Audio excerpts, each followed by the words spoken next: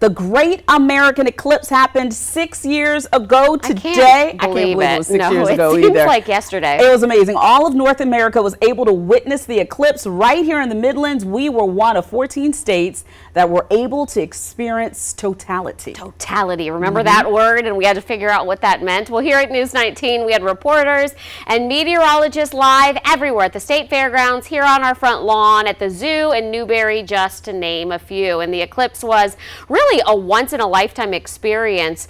The first coast-to-coast eclipse in almost 99 years. And I got to tell you, Darcy, of all of the moments looking back at what it was like for us as journalists, there's one moment you, me, and everybody else in the Midlands remembers. That moment was when South Carolina's weatherman, Jim Gandy, had been waiting his entire life to see this. He was at the zoo as experts were gathered to study animal behavior during the eclipse. Yeah, they had an absolutely amazing view.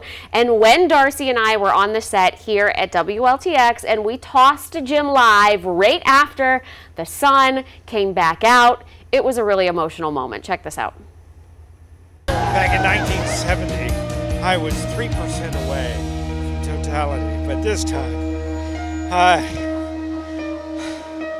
it's hard to explain. In all of our time of knowing Jim Gandy, it is the one and only time the man, the myth, the scientist was speechless.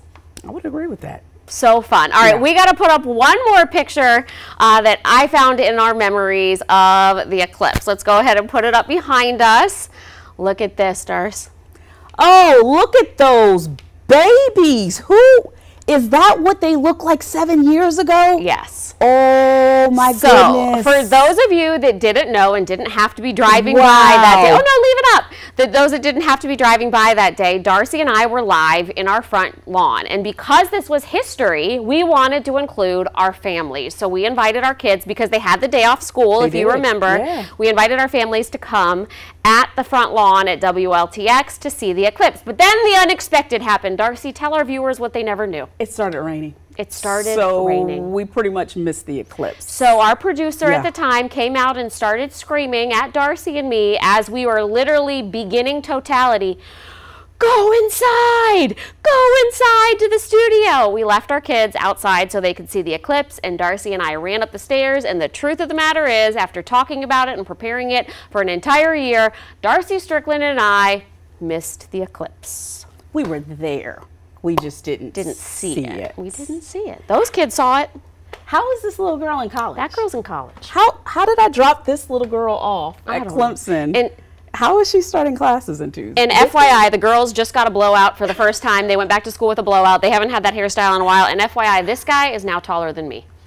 Wow. A lot can happen in 7 years. It's fun looking back at the memory, though. It really is.